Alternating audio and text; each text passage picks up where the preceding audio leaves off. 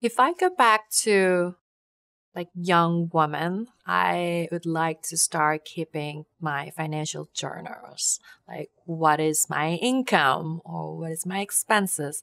Do I make profit out of it? Although it's not really like profit, some money to save. Then I recommend you to follow some of the stocks, the companies that they're interesting.